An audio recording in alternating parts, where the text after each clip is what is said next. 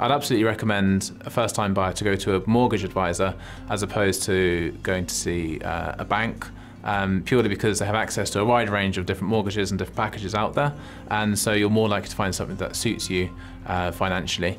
And yeah, the whole team here have been superb. They're very welcoming.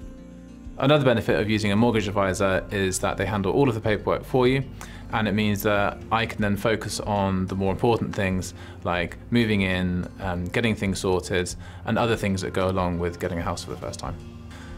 The three words I would use to describe future planning are knowledgeable, precise, and welcoming. I would recommend future planning for other people, particularly in a similar situation to mine, people who are looking for a first-time mortgage, and also for other people who are looking to retire and have a secure financial future.